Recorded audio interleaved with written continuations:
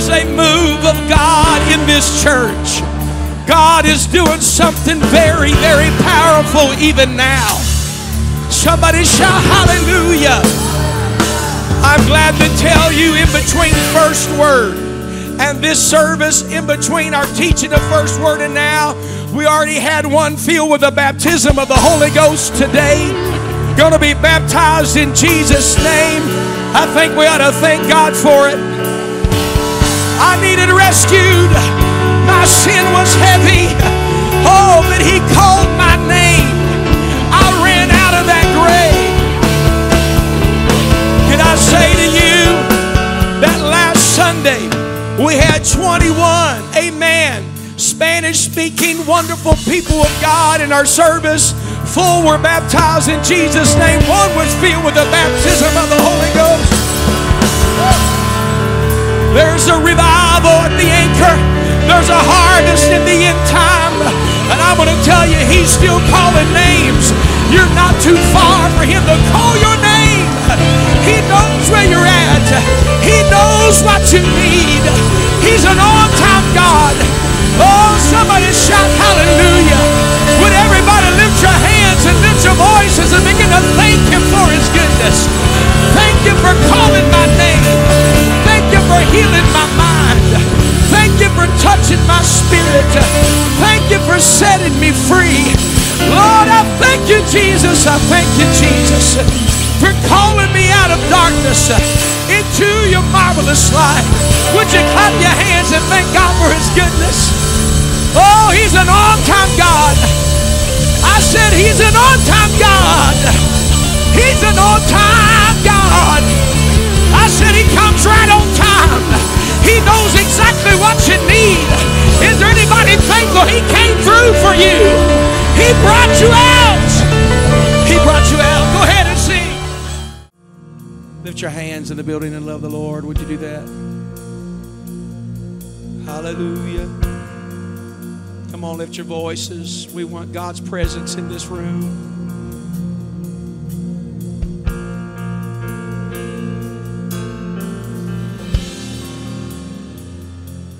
Lord, we want it to rain in this room today. Come on, every hand lifted, every heart open. Hallelujah. Let it rain. Come on, I want you to say, let it rain. Open the floodgates of heaven. Woo! How many feel that in the room right now? Rain. Open the floodgates of heaven. Let it rain. Let it rain. Open the floodgates of heaven.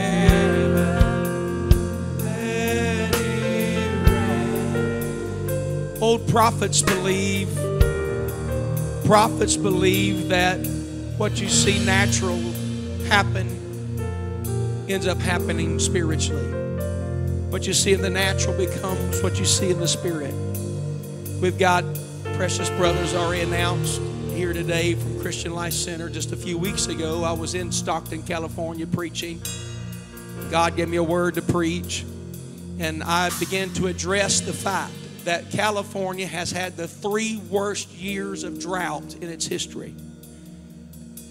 They have 17 reservoirs. The concern was because many of those were so depleted, they said it would take decades to fill back up, decades to replenish. 3 years of drought was fixed in 1 season, 3-month rain. 1 rain. Reservoirs are filled. They got more water than they need. They have to let the water out because they've got 3 times as much snow in the Sierra Mountains, and it's melting, because when God brings an abundance, I don't care how long it's been dry in your life, God's going to fill it up.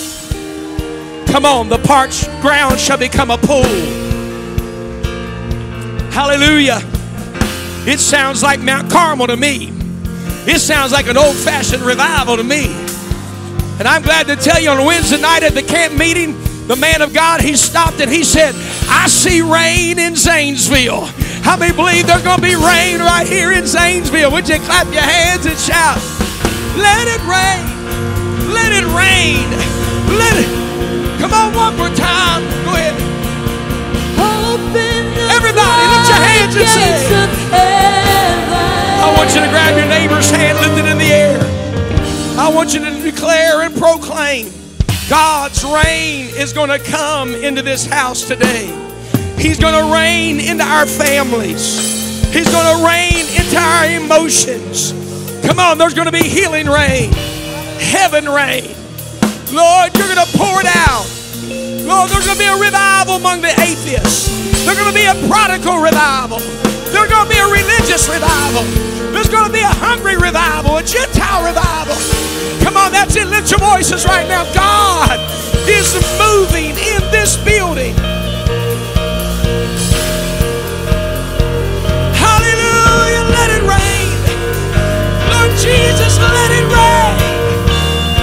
Open the floodgates this morning. Open the floodgates this morning. Come on, it's happening in this room right now.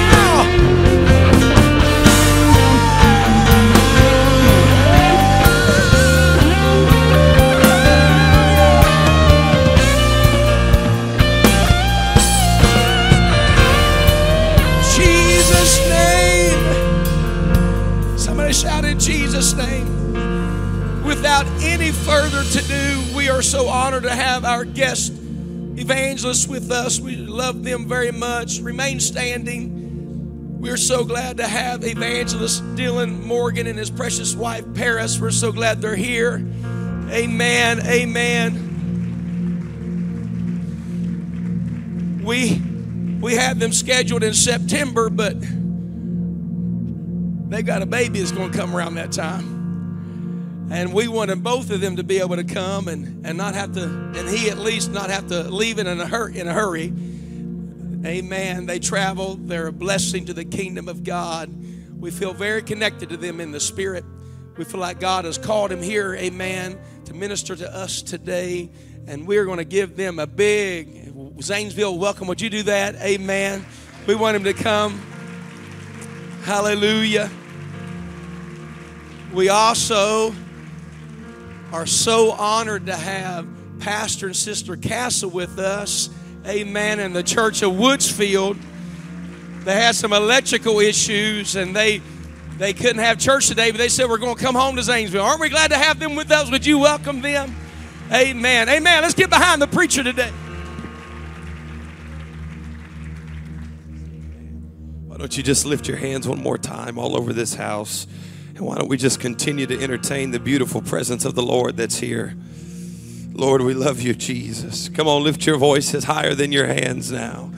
Hallelujah, Jesus. Hallelujah, Jesus. Hallelujah, Jesus.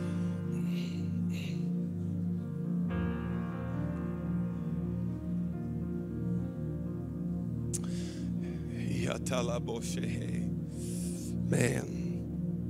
You know, I firmly believe that God orchestrates days all the way back. I feel like he puts divine moments of connection together where he destines there to be a shifting in the atmosphere and a moment. And I feel like that's the day we're at right now. Anybody feel that there's just an atmospheric shift in the air?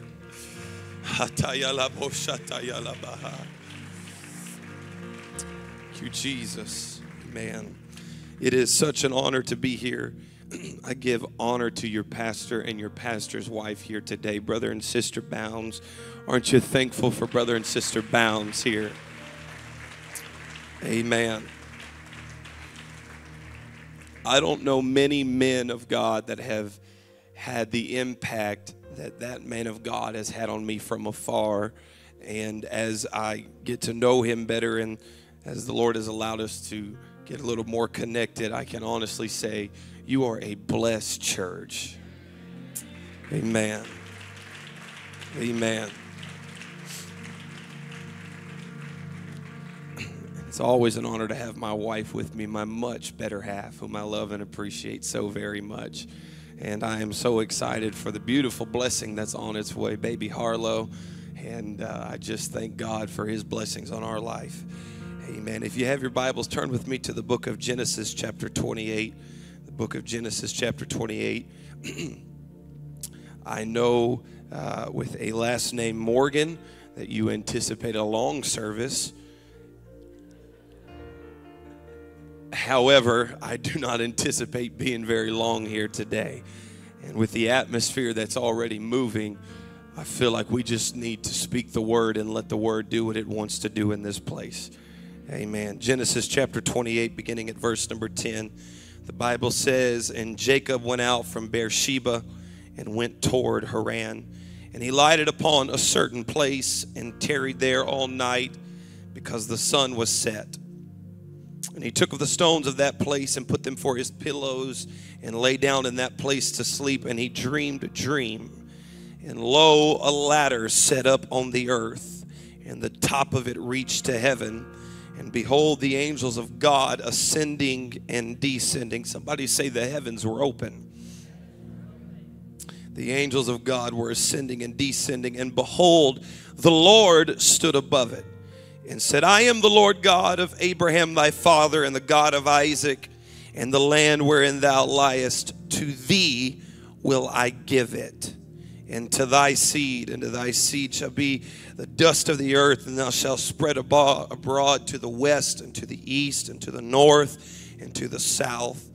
And in thee and in thy seed shall all the families of the earth be blessed. And behold, I am with thee, and will keep thee in all places whither thou goest, and will bring thee again to this land. For I will not leave thee until I have done that which I have spoken to thee." And Jacob awoke out of his sleep and said, "Surely this is the Lord. The Lord is in this place, and I knew it not." A few verses later, he calls that place Bethel, which is to say the house of God. I want to preach to you today something that I felt like the Lord showed me for this church, and I just want to preach the heavens are open. The heavens are open. Would you set your Bibles down, and would you lift your hands one more time all over this house, and would you ask that God would have his will and his way in this service? Lord, I feel a unique touch upon my life today. Give me clarity to speak your word. Lord, I take dominion over anything that would be a hindrance against this service. The gifts of the Spirit are already working, God. I just pray that you would confirm this word with signs following. Would you lift your voices, Anchor, one more time? Come on.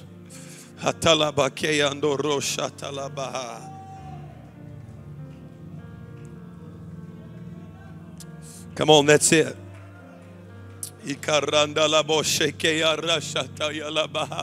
Come on, that's it. Lift your voices. Lift your voices. Lift your voices.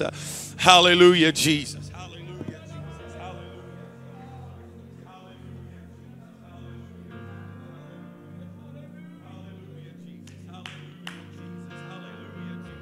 Praise be the name of the Lord. Amen. One more time, why don't you clap your hands and give the Lord a shout of praise? Come on, shout unto the Lord with a voice of triumph. Amen. Amen. You can be seated in Jesus' name. Hell, by its ability, cannot create. Hell is not a creative being. Hell can only respond to what heaven is trying to create in an atmosphere. The very first thing we learn about God in the book of Genesis is this: in the beginning, God created. And so God, within his essence, within his being, he is a creative being. When God speaks, something is created. Isaiah said that when the word of the Lord goes forward, that it cannot return void. It shall accomplish that whitherto it was sent. God, in its essence, in everything that he is simply creative. If God spoke right now and said the sky is purple, because God cannot lie, immediately the sky would change its blue hue and it would become purple. Because when God speaks, it has to come to pass. Now, every spoken word of God is going to be met with a response from hell. Because hell responds to that which is being created from God.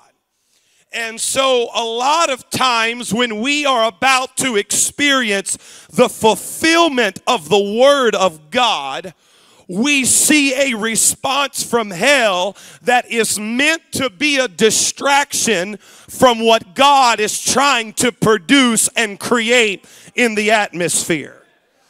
And a lot of times we get caught up in what hell is responding to instead of releasing what God is trying to create. I want to say to you today that before the heavens open, hell tries to respond and tries to distract and tries to deter you from the rain that is trying to fall.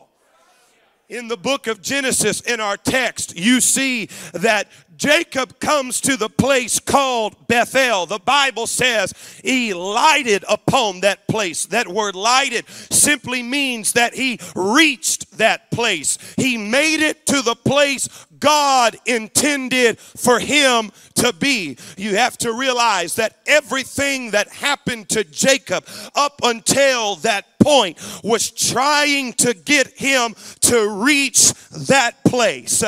Everything that has happened to you was trying to bring you to this point with God today. I want to say to every guest that's here, you think you're here just because somebody invited you. You think you're here just because something happened and you're like, well, maybe if I can just get to the house of God, it'll get a little better. I want you to know that God destined this day for your life. I want to tell every saint of God that's here, I know it's just another Sunday to you, but it is not in the heavenlies. God has orchestrated this day. You have reached a certain place.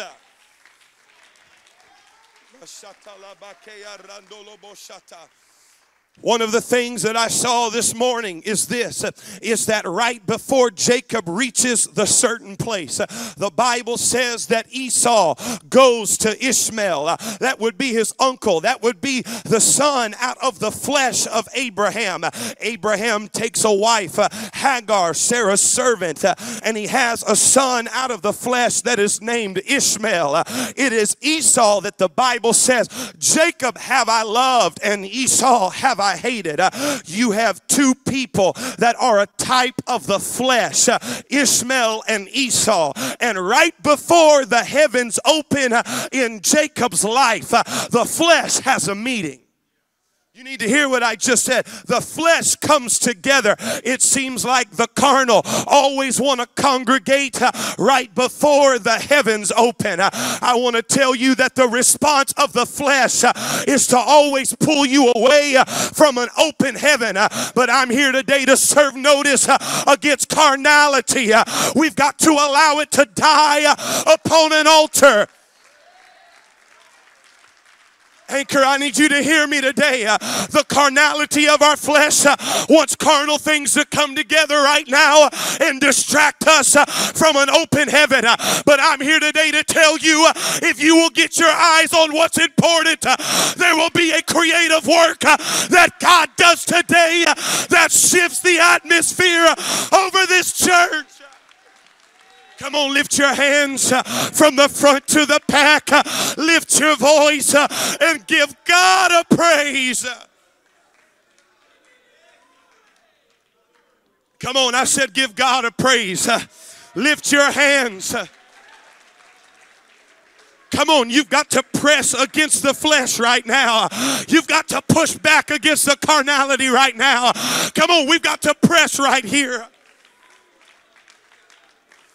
Come on, I'm preaching to somebody. You woke up today and you're wondering why you thought the thoughts that you thought. You're wondering why you did the things that you did. The carnal things of life begin to press against you from the moment that your eyes opened until the moment that you walked into the house of God. That's because carnality always tries to press in right before the heavens open. You've got to press against the flesh right now. I feel the heavens over this place. I feel them opening over this place. I feel a shift in the supernatural. I see the rain. I feel the rain. Lift your hands and lift your voices and give God a praise of desire. Come on, come on, come on, from the front to the back, from the left to the right. Let everything that hath breath praise.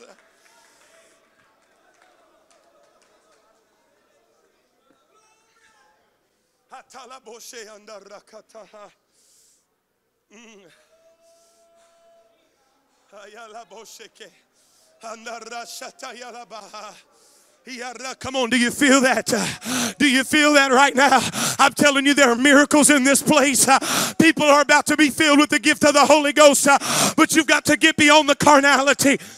Come on, you got to turn the voices of negativity off right now. You've got to turn the voice of division off right now. You've got to turn the voice of everything that would pull you away of what the Holy Ghost is wanting to do in this season for this church.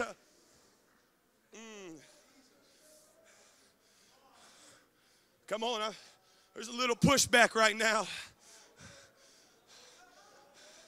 I rebuke division in the name of the Lord Jesus Christ. I said, I rebuke it in the name of the Lord Jesus Christ. Come on. The enemy always likes to sow tares right at harvest time. It is not the will of God right now. You've got to let that thing out of your ear. You've got to turn some things off right now. And you've got to tune in to the atmosphere of the church. I feel it in the Holy Ghost. I feel the heavens are open. So what I feel when I say this, immediately we go right now, well, this is just another preacher coming through prophesying good things. Hear me, it's the season. It's the hour. It's no coincidence that Brother Herring said what he said on Wednesday night. The rain, I see rain in Zanesville. I hear rain in Zanesville. Friday night, I was worshiping in the middle of a powerful worship service, and I closed my eyes. And when I closed my eyes, I saw the throne of God for the first time in my life. I saw his throne. I've been struck by it ever since. I woke up so early on Saturday morning. I woke up and I began to study about the throne. I wanted to know, what does the throne mean? What does the throne look like? This is what I've learned. In the Old Testament, during the tabernacle, they had this thing called the Ark of the Covenant. Anybody ever heard of the Ark of the Covenant? That's where the glory of God fell. On top of the ark, they had a lid that had an angelic covering that was called the mercy seat. That was literally the throne of God. That's where God came down and his glory rested. But before they could ever get to glory, there was a process of death, burial, and a resurrection before you could ever get to the glory of God falling and him coming down on his throne. There was the process that God had to take them through. I've been praying and I feel it in the Holy Ghost today to tell you the process that has brought you to the throne. It was not easy. I realize this church has been through some things. I realize some things have happened, but hear me, if something doesn't die, then you cannot have glory and you cannot get to the throne. And I know something died. I know something was removed, but you've got to hear me in the Holy Ghost. It was to bring you to the throne of God. Come on, lift your voices. Lift your voices. Lift your voices. Come on, church, lift your voices.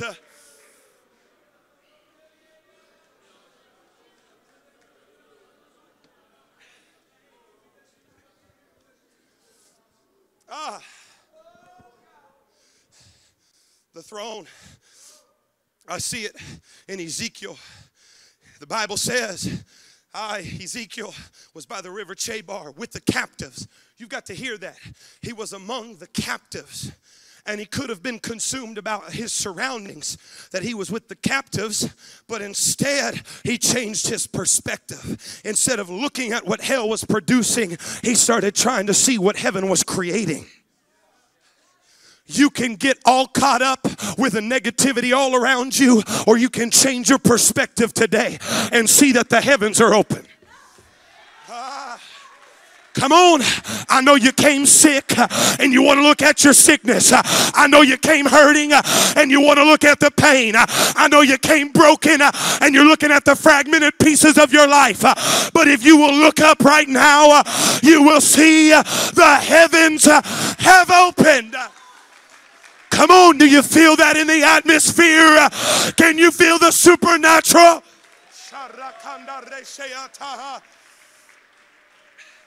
He said, I saw the heavens open.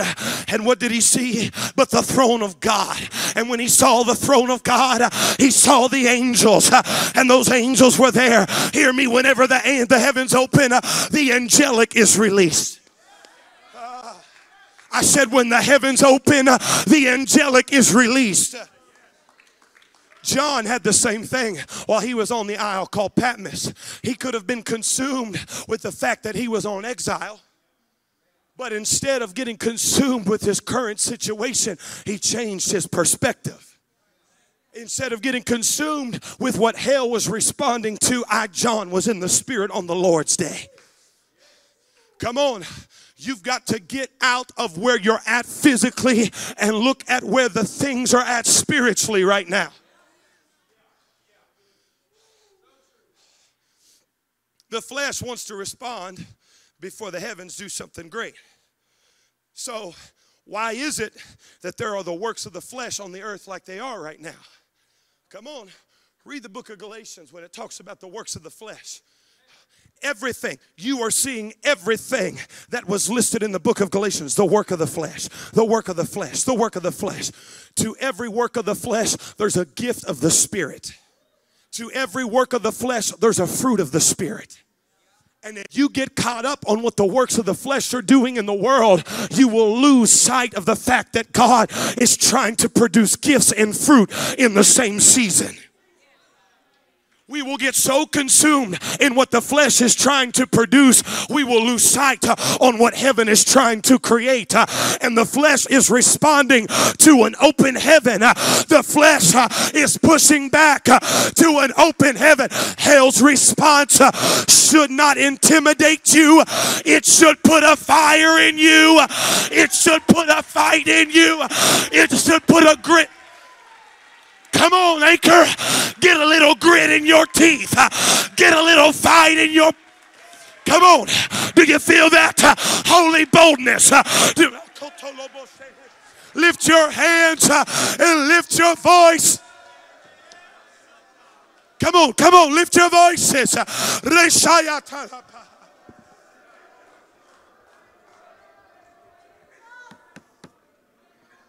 Come on, come on, come on, come on. Something is trying to break. I said something is trying to break. Would you lift your voices right now from the left to the right, from the front to the back? Lift your voices and praise Him. Magnify Him. Glorify Him.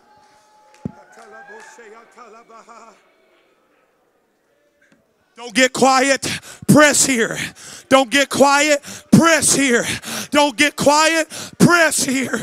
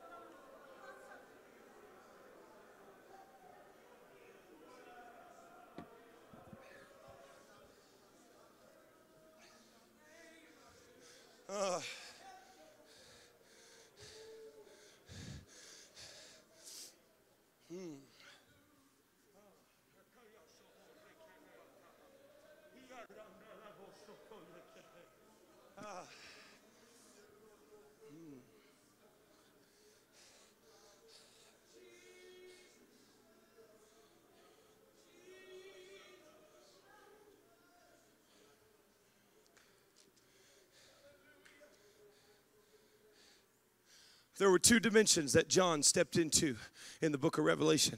He gets in the Spirit on the Lord's day, and he gets the revelation to the 7 churches. But then there was another dimension. The revelation dimension is where God enlightened him on what he was doing in the 7 churches. But then there was another dimension, Brother Bounds, and that was when he said, now come up. He said, now, I'm not just going to give you revelation of where you're at. I'm going to bring you out of the circumstance that you're in. And he said, come up. And John came up a little higher. And he looked up and he saw a door open. And he went through the door. And what did he see but the throne of God? It's one thing to have a revelation of where you are. It's another thing to let God elevate you out of your circumstance. God doesn't want you just to leave here knowing where you're at. God wants you to leave here outside of the circumstance you've been in. You need to hear what I just said. You need to come up. You need to get caught up in the Spirit and let him just... The point of revelation isn't the only place God has for you. He doesn't just want you to know where you're at. He wants to take you up higher to another dimension, to a new place. Come on, lift your voice. Come on, come on. Come on, do you feel that right now? That's another dimension. That's another level. That's a new time.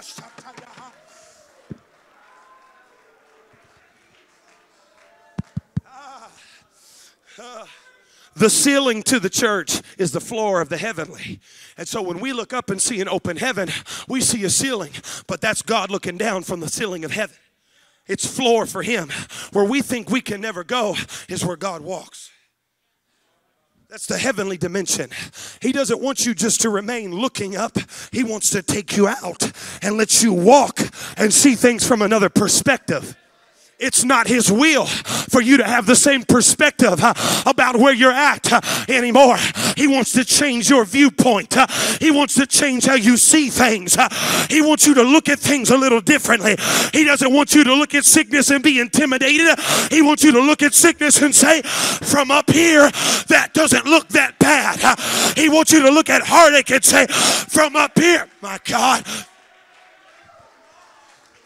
That's where those elders lived, Brother Bounds. They lived in that heavenly dimension.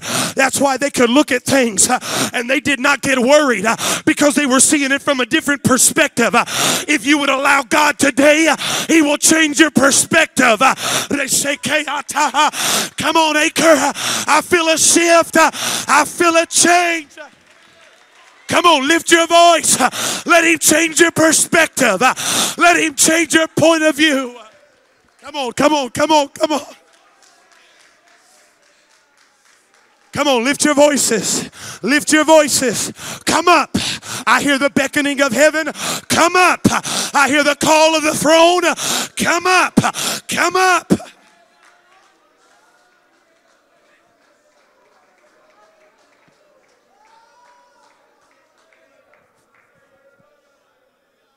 Come on, come on, come on, press here.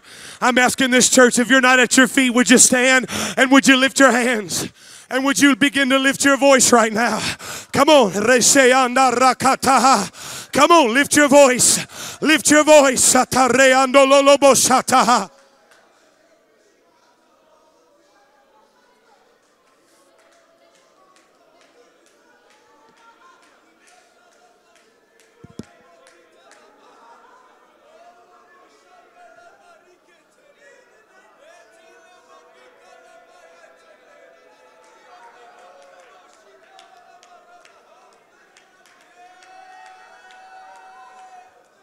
Come on.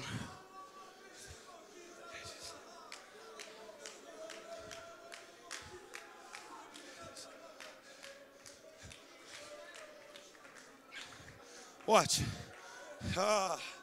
They go marching around Jericho with revelation. The walls are going to fall. That's the revelation that was given to Joshua. The walls are going to fall. The walls are going to fall. And they're just marching in silence and in obedience, doing what the man of God said to do. The walls are going to fall. The walls are going to fall. They're just marching. They're just marching. They're just marching. Revelation dimension. They're just marching. They're just marching. But then one day something shifts. And when it shifts, it's this. At the sound of the long blast of the trumpet, the man of God is going to release. And watch. Now it's your turn to lift your voice and shout. And what happens? The walls come flat. God, now listen, this is just kind of the way I feel like the earth kind of opened up and it changed the perspective where they got on top of what was trying to hold them back. But it had to come from a place of shifting where they weren't just believing and they started acting, where they weren't just saying, all right, I believe it's going to happen, but something had to shift within them where they couldn't just believe it was going to happen. They had to produce something with their lips for it to come to pass. I thank God for your man of God. He's got the revelation and the insight for what God wants to do in this place and in this city. But you hear me, the moment is shifting where it can't just be the pulpit declaring revelation. There has to be a moment of impartation where now you lift your voice and say, if the walls are coming down, God's got to use my voice. If the atmosphere's going to, come on, lift your voice, shout with a voice of triumph. Come on, come on, come on, they say, hey, come on, Acre, lift your voice. Come on, come on, come on. You feel that? Don't get quiet. Lift your voice.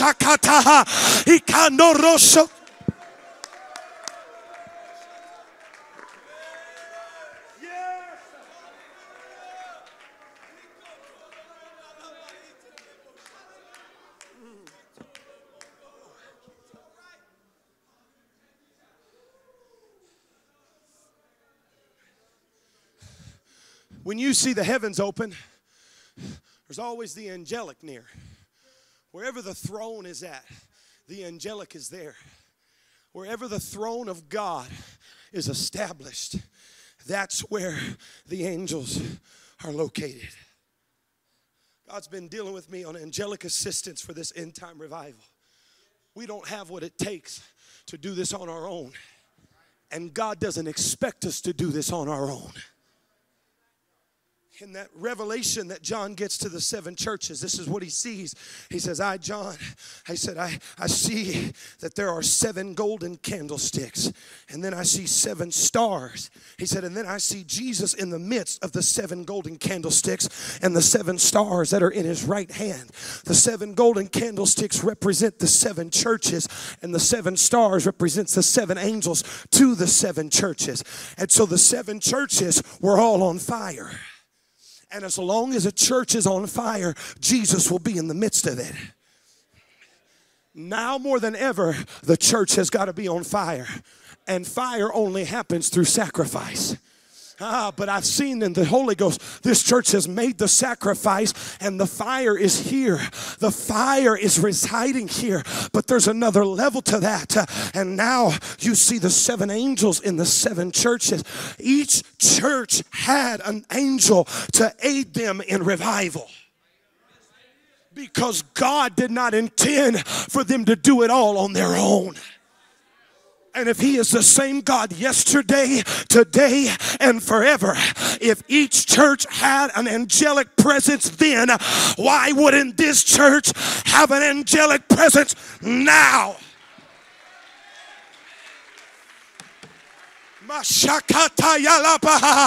Lord, we need angelic help in this end time revival.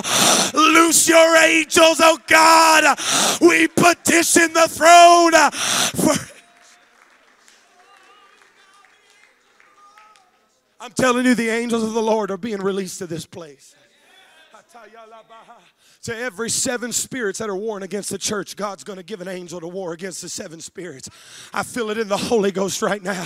Those 7 things that are trying to combat the church of the Most High God, God's going to give us an angelic help to war against each point of. Come on. Listen to me. We've got to loose the supernatural. You've got a man of God that believes in the supernatural. And he walks in the supernatural. But if God's going to do what the vision of this church is, it's going to take more than just a ministry operating in the supernatural. It's going to take the people of the Most High God operating in the realms of the supernatural. But that will not happen if you do not allow the throne to be established. I woke up that morning, yesterday morning, after I had saw what I saw at camp meeting, and the Lord spoke to me, and he said, the throne is being reestablished in this church. I don't know everything that happened, but the only thing that would not allow the throne of God to be fully established is if self-will was at work. And I feel there's been a shift of self-will that is dying. And when it fully dies, I'm telling you, I see the throne of God. And if his throne is there, the angelic help is there. And if his throne is there, that means that there's greater authority and there's greater dominion in that region. I'm telling you, there's an increase of authority and there's an increase of dominion. There's an increase of it that's coming to this congregation right now. But you've got to change your perspective. You've got to let go of self-will. You cannot allow the congregating of the carnal to pull you away from the work of the Spirit. You've got to say, Lord, I see the heavens open. Release what you want to release. Come on. I feel something shifted right now. Lift your voices. Come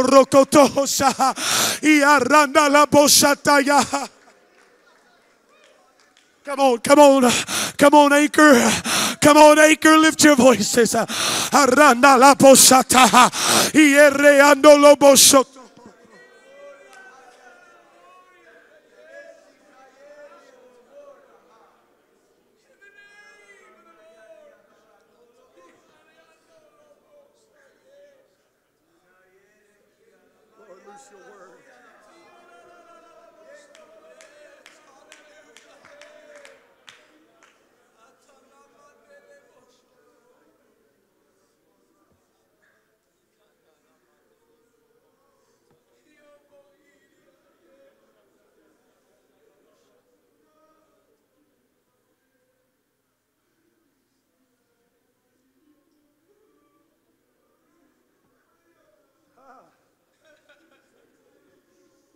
Here. I don't know, shaking.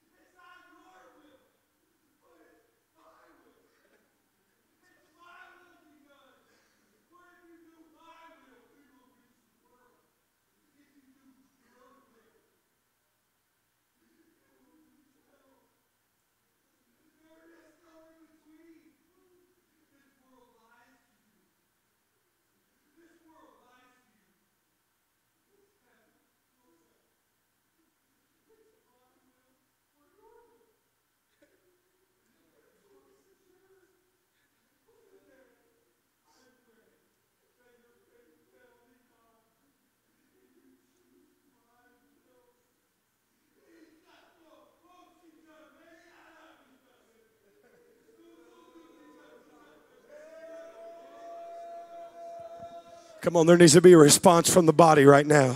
These altars are open. I think everybody in this place ought to flood to this altar right now. I don't think there should be a person that is physically able that is not in this altar right now.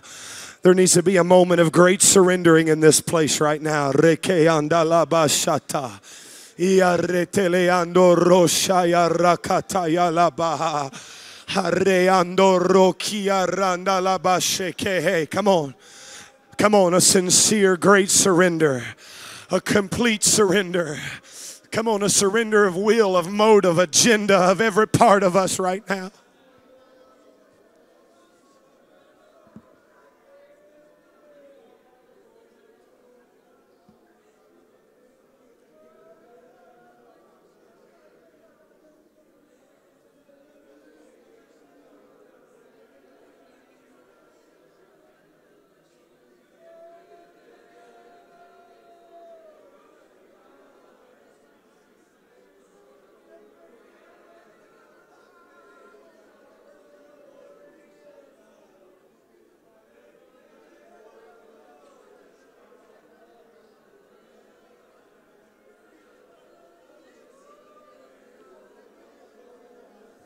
Come on, that's it. That's it. Let there be a cry unto heaven right now. Come on, the heavens are opening.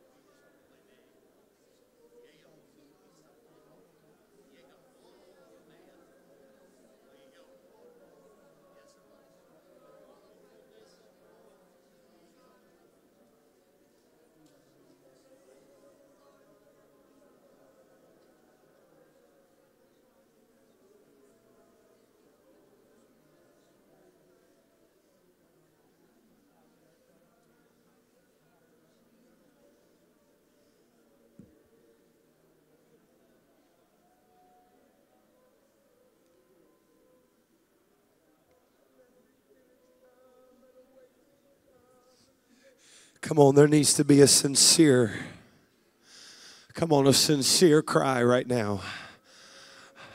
As a sign of surrender, lift your hands. Come on.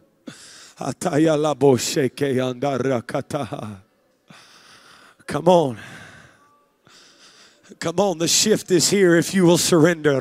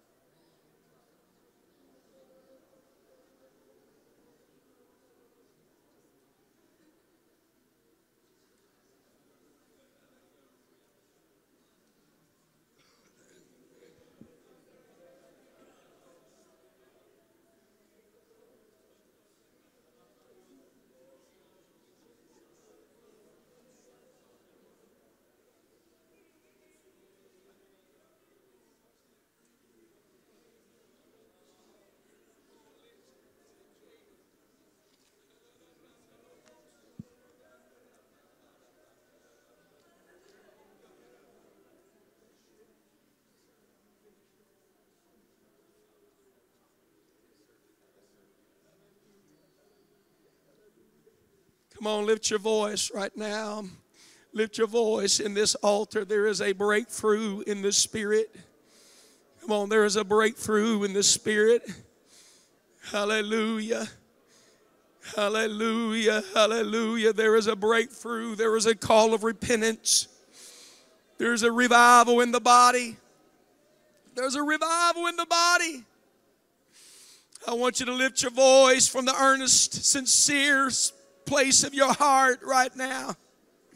We have heard from the man of God. We have heard from the voice of the Lord. Not my will, not what I want. Thy will be done. In the name of Jesus, in the name.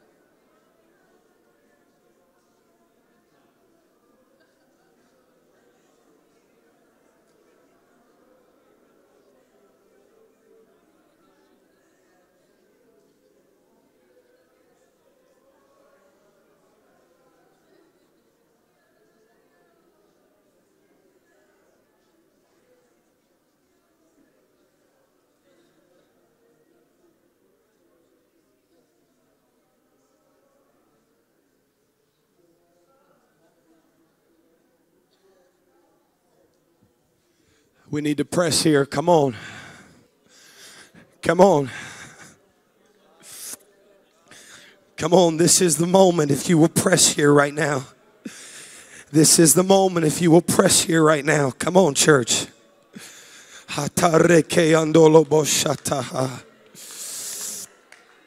Come on, there's a quickening. This is that. Come on, press here. Come on, we've got to press. We've got to press. Come on, there's some of you redigging some old wells right now. You've got to press here. Come on, that's it. Yes, yes, yes, yes, yes, Jesus.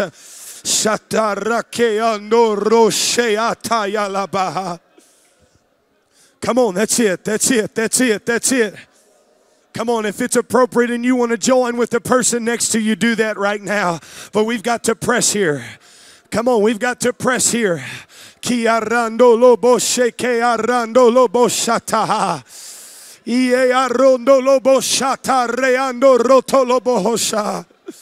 That's it, that's it, that's it, that's it. Iarando lobo shiki aroko shataha. Hallelujah. Yes, Holy Ghost. Yes, Holy Ghost. Yes, Holy Ghost. Come on, that's it. Come on, that's it. Come on, press. Come on, that's it. If you feel led to pray for somebody, do it. If you feel led to lay hands on somebody, do it right now. We've got to press here.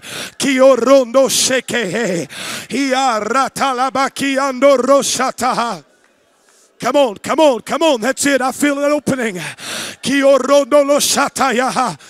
Come on, we're about to topple this thing over. Press here.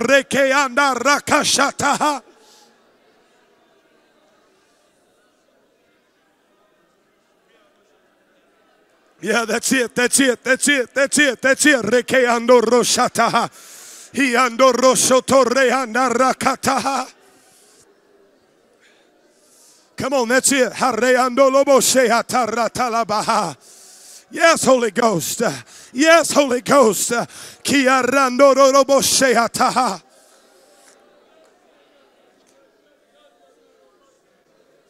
Come on, flow in the Holy Ghost in this altar right now. Flow in the Holy Ghost. Kiarando lobo sheke arakatalabaha.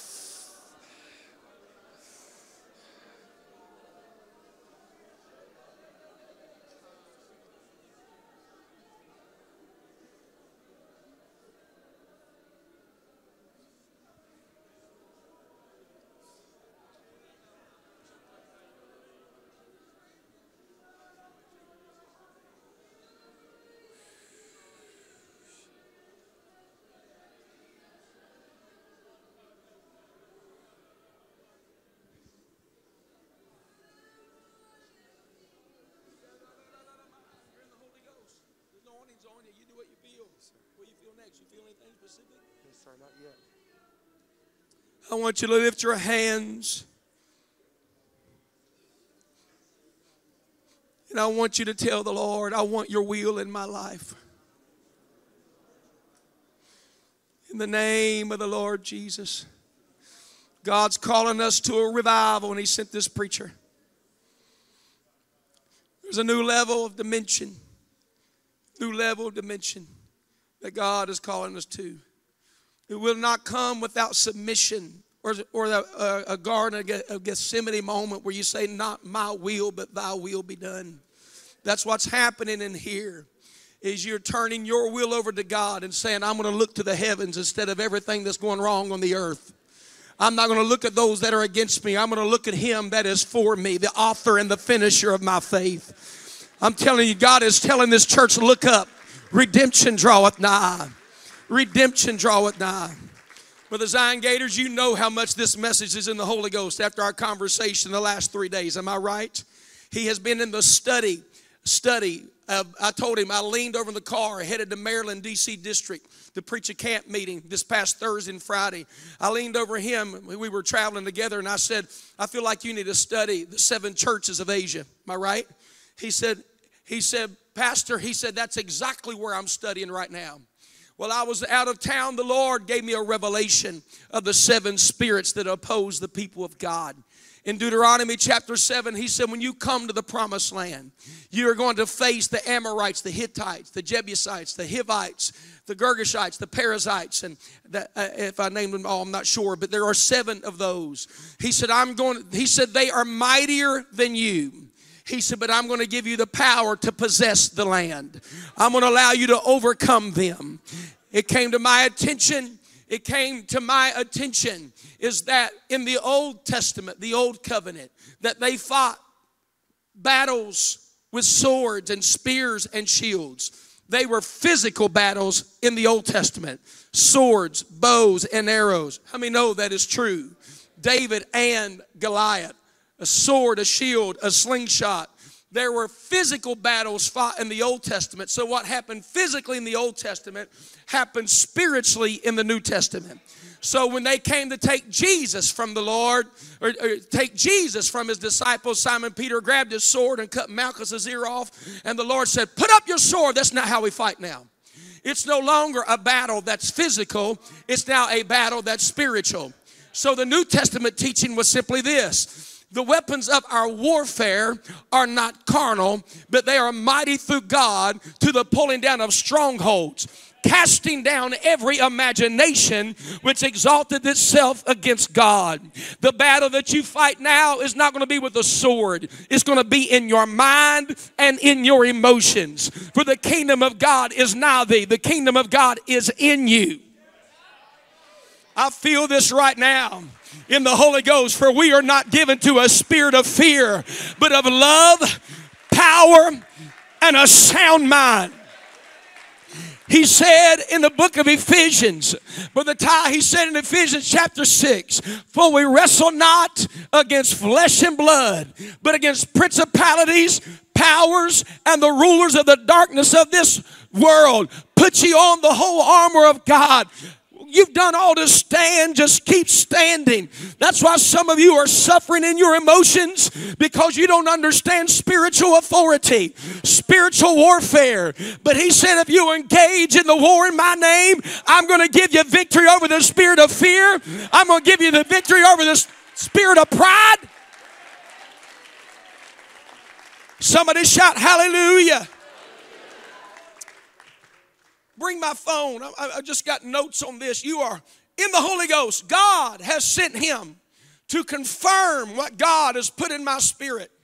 I know it doesn't match our church calendar. I don't even know what His calendar is. But tomorrow night we're going to be having church at Monday and Tuesday.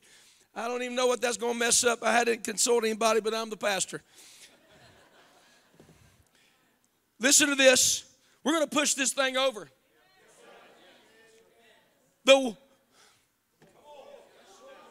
gates of hell shall not prevail. The gates of hell. I know it gets a little awkward when we have a guest preacher, And he starts preaching, and there's a kickback. He said, quit focusing on your flesh. Start looking what God's wanting to do. I'm telling you, this is the revival that's going to bring your family home. This is the revival that's going to cause cancer to be healed. This is the revival that's going to cause diseases to leave the church. When you study the Amorites, they represent a spirit of pride or glory seeker. When you study the Hittites, they represent the spirit of fear. The Perizzites represent inadequacy, the spirit of inadequacy, which is the spirit of this city. Not good enough. Don't fit in. Not sure if I'm accepted. Not sure if I have enough to ever become what God wants me to become. That's not a personality. It's a spirit. It's a spirit. Canaanites represent addiction and lust. That's where pornography comes from. It's from the Canaanite people. It is projected. You become addicted. That's why you have nicotine and things like that. It's not just a chemical issue. It is a spirit of bondage. Hivites, content, earthly inherit, or content, earthly inherit. You're just mediocrity. I'm just going to settle. Call of God, but feel to settle. Why? Because a spirit always has an atmosphere. If you don't believe that, you'll never understand the presence of God. When the presence of God moves, you're going to feel peace. You're going to feel the fruit of the Spirit, the 9 fruits of the Spirit, which combat the 9 works of the flesh. That's why you can be dealing with hell and chaos. And they started singing that song today, in the presence of Jehovah. But when the Spirit of the Lord comes in, bereavement moves out. Chaos moves out. Why did I feel this way? Why do I feel the joy? You had all kinds of mess in your world. But one service, you begin to feel the peace, because in His presence is fullness of joy. I'm telling you, when Brother Godwin preached, I think it was 2008. He said, when God enthrones Himself, and when God enthrones Himself, it pushes back all 7 spirits. It pushes back things. That's why we had 35 converted drug dealers in this church at that time, because when God enthroned Himself, the devil just had to let go and run. I'm telling you, there's another great harvest. The saints are going to get their joy back, their peace back, their call back, their desire to pray back, because the heavens are open. The heavens are open. The heavens are open. You know what the spirit of the Jebusites were? I don't want anybody telling me what to do. Rebellion. I don't want anybody telling me. I don't want anybody saying what I got to do or not do. It's a spirit. Gets in homes. I don't need a boss. I don't need any authority. I'm just going to tell you right now, not everybody likes it, but you can't be submitted to a God you can't see if you can't be submitted to a person you can. That's why the first commandment with promise was in the home, and that was for children to be obedient to their parents and honor thy parents, and your days shall be long upon the earth. I'm going to tell you right now, I don't want to trust myself and be my own pastor. I need somebody to lead me from the word of the Lord that I can submit to spiritual authority. Angels show up. Angels will show up in your life when you submit, and devils will show up in your life when you rebel. That's right. Samuel came to Saul, and he said to Saul, boy, I feel a witness of the Spirit right now. He came to Saul, Samuel came to Saul, and he said, don't you realize that obedience is better than sacrifice? Yes, sir. That the spirit of rebellion is as the sin of witchcraft. Rebellion will always attract witchcraft. A non-submitted spirit will always attract witchcraft. It's a spirit. That's why Saul ended up in a witch's house. Because submission to authority. Young people, you better listen to me. Honoring your mother and your father will bring angels into your room. But when you rebel, you're going to invite other spirits. You're going to start battling depression of the mind, issues in your emotions, because when a spirit comes in, you're going to feel the nature of that spirit. That's why our hospital floors are full of people trying to find out what's going on in their mind and their emotions, because they're entertained. Listen, the only place I find the word entertain in the scriptures is to entertain angels. If you can entertain the angels of God, you can also entertain fallen angels. And the way you entertain fallen angels is through disobedience to his word, rebellion to spiritual authority. And when a demonic spirit comes in, you're going to feel the nature of that spirit. It's going to be hopelessness. It's going to be fear.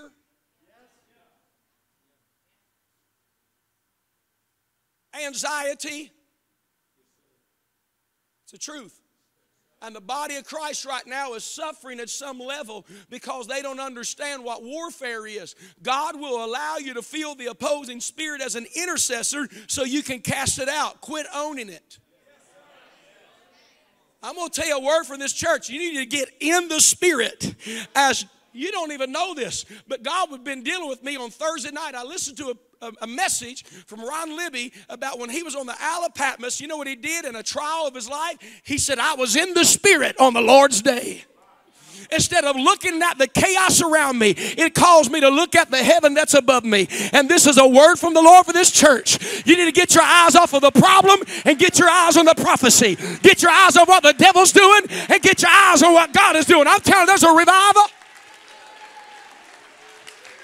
I hear the chains breaking. I hear the chains breaking. I'm telling you, there's going to be so many people delivered here of lifestyles and depression and emotions and bondage and addiction, because greater is he that is with me than he that is in the world. Hallelujah. You know what the Girgashites represent? They represent unbelief, a lesser doctrine, a lesser way. Unbelief just to settle. And I'm going to tell you, we're going to bind those in this revival. And God is going to give us deliverance. The Lord's already here. But God's not wanting to do something on Sundays. He's wanting to do something in your home. He's wanting, that's why there was a kickback. The kickback is because we can believe it on Sunday, but I don't know if I can believe it on Monday. I believe it when we gather together, but you have powerful church on Sunday and go home to hell on Monday, Tuesday, Wednesday, Thursday, Friday, and Saturday. I'm going to tell you why. Because you're entertaining the spirit you're supposed to have authority over. You should never, I'm going to tell you, the church should have never got infatuated with Hollywood. Infatuated with agnostics and atheists and haters of God. Entertainment has caused the church to let people in their house they would never let in their home. And we wonder why our children struggle. And we take them out of church. Listen, you take them out of church, and you take them out of church, and you say, Pastor, I'll see you in 12 weeks when football season's over. I have never had a kid to return that the parent told me, I'll see you at the end of football season. You know why? Because you made an idol and replaced the Lord in the house. You say, Pastor, you're being strong. Well, you don't need patty cake preaching. You don't need something to make you feel good about doing wrong. Spirit of mediocrity. I'm going to tell you, God doesn't play second fiddle to anybody. He's either the first of all, or he's not at all. But when he becomes number one in your life, somebody shout hallelujah. Why is it the church has embraced what the first church burnt?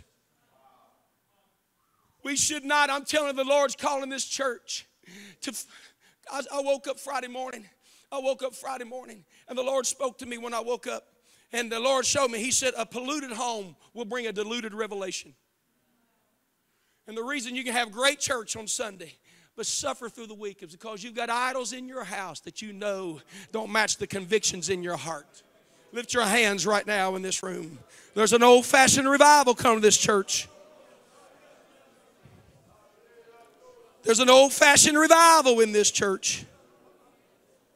Hallelujah. Hallelujah. In the name of Jesus, in the name of Jesus, in the name of Jesus. I don't want my house to be godless.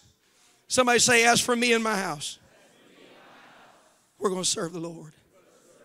Not my will, but thine be done. Church was never supposed to be a check box. Just what I got done. I did my thing for the Lord this week. I'm going to go live my life now. Oh, no. And he walks with me. Felt good to get the Holy Ghost today, didn't it? He's going to be baptized today. Amen.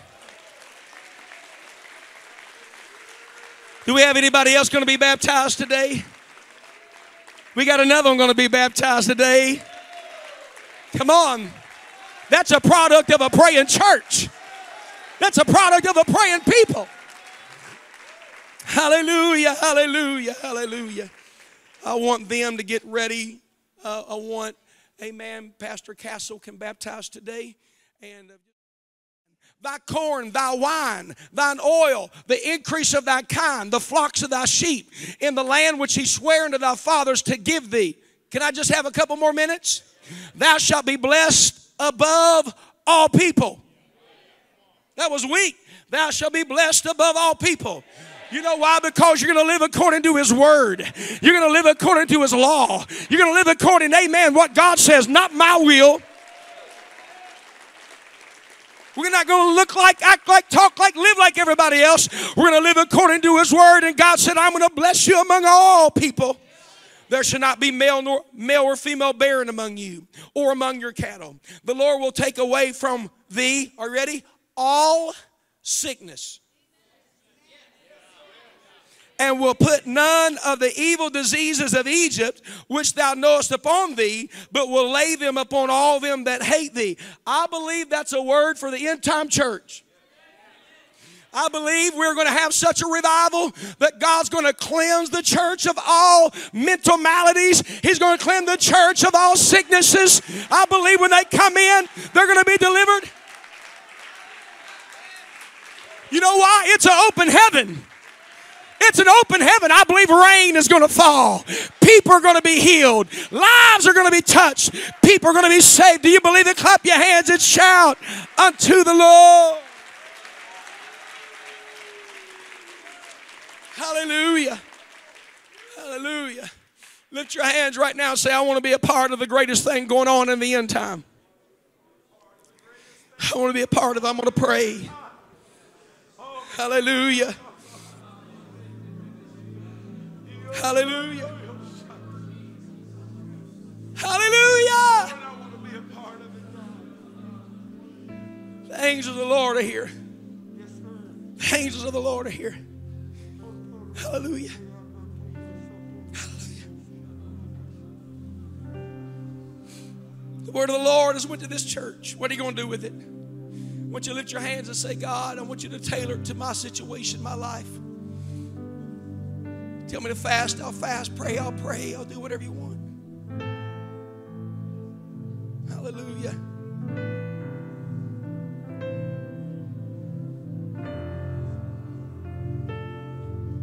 Well, I want to see a breakthrough in our families. Shackles fall off. Mental illness healed. Insomnia healed. Bitterness, offenses. Cancer.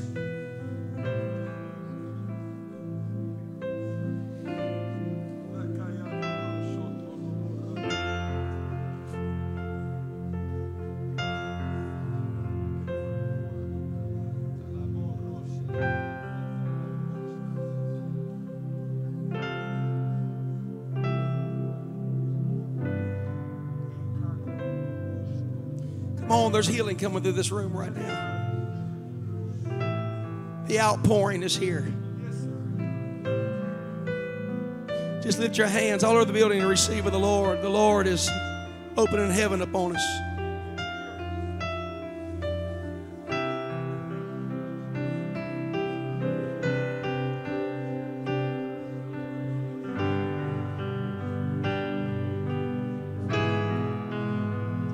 Come on, there's healing happening right now.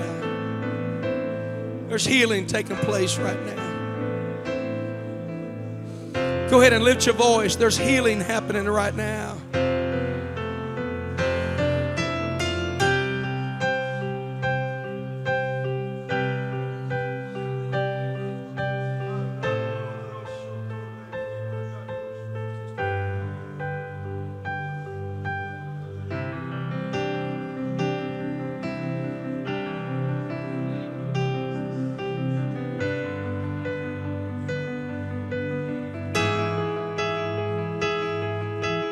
Come on, there's a multi-generational, multi-ethnicity revival.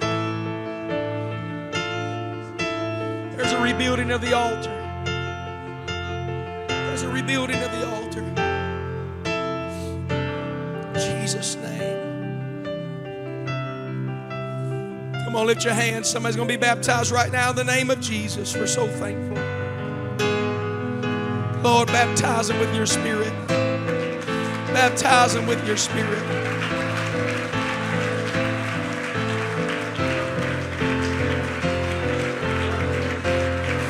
Come on, something's happening. Y'all feel that? That is the Holy Ghost. That is the Holy Ghost. That is the Spirit of God. Hallelujah. In the name of Jesus.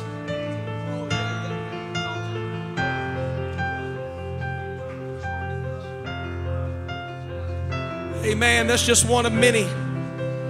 There's so many that God's going to touch and save. Aren't you glad for one right now? Amen. Would you rejoice with me?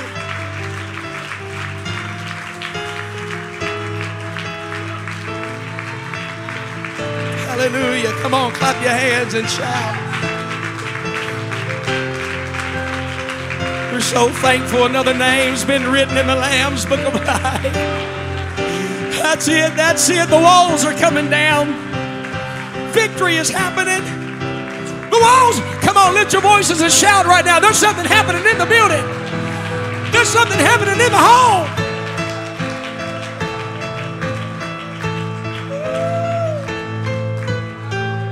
Hallelujah. Thank you, Jesus. Amen, amen, amen. There's going to be a great harvest. But a great harvest can't be given until the church is ready and equipped. Because an end time harvest, it takes everybody. Somebody shout, it takes everybody to gather in an end time harvest. Look at your neighbor, said it's talking about you, everybody. An end time harvest takes everybody.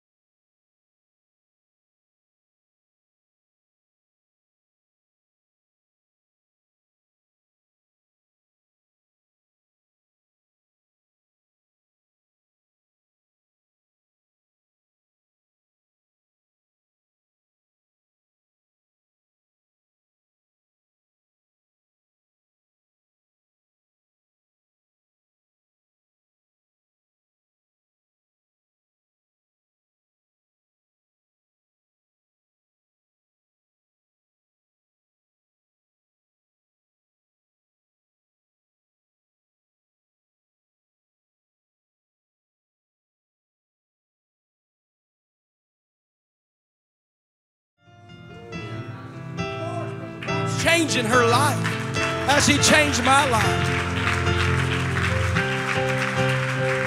So powerful. Anybody else here today going to be baptized? Anybody else here today going to be baptized? Sister Janice, it's the will of the Lord you were here today. It's so good to see you. You are a walking miracle. And we're so thankful. Brother Brian, lay hands on your mom. The Spirit of the Lord's coming over her right now. Thank you, Lord, for what you're doing.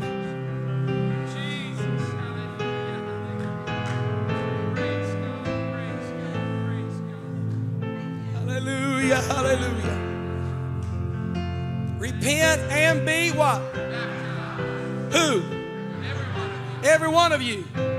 In the name of Jesus Christ for the remission of sins, and ye shall receive the gift of the Holy Ghost. I do think one of the things about the Apostolic Church and our doctrine, we believe in supernatural healing of God, the miraculous power of God. We believe angels walk among us. We believe in spiritual warfare too. What you were feeling today when the preacher was preaching was just flesh, because it's just summertime. We get mediocre. How many know it's true? How many want to press through this thing and see God do a breakthrough? Amen. The heavens are open. Tomorrow night, 7 o'clock, we're going to meet here, and Tuesday night. I want everybody to come that can. And it's going to be powerful what God is doing. I feel a witness of that. And I feel a witness of that. How many feel a witness of that? Would you wave your hands? God's going to do something mighty. Invite some people. Fast tomorrow. Amen. Amen. I feel like there's something I need to say. Where's my wife? Is she in the nursery? She's gone. Oh, okay. Yeah, hey, come here for a second. Amen. Amen. Here's what we're going to pray for tomorrow. There's an epidemic of mental illness, emotional things. We have believed God could heal the heart, didn't understand the mind. But if God can heal the heart, He can heal the mind. Where are strongholds? Amen. Amen. First one to answer gets early recess tomorrow. Strongholds are in the mind. When He talked about strongholds, He said, casting down every imagination. Do not let the devil build a stronghold in your mind. Cast it down. If it doesn't line up with God's word, you don't have peace about it, don't receive it or accept it. There's a revival where God is going to heal the mind. Do you believe that? Amen. Lift your hands for a moment. Now we're going to pray about that tomorrow. But right now I want you to pray, God, let there be a revival.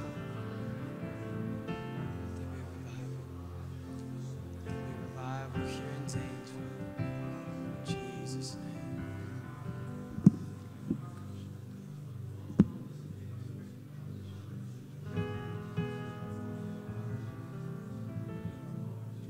Let's pray for our preacher before he goes. Let's ask God to give him strength. Amen. Let's pray over he and his wife. He has poured out. He has warred in the Spirit. Would you pray for Brother Morgan? Thank you, Lord, for Brother Morgan. I pray you'll pour everything back into him which he's poured out. In the name of Jesus Christ we pray. In Jesus' name. In Jesus' name. Let's put the Lord first and have revival. Can you say amen? Clap your hands. You're dismissed in Jesus' name.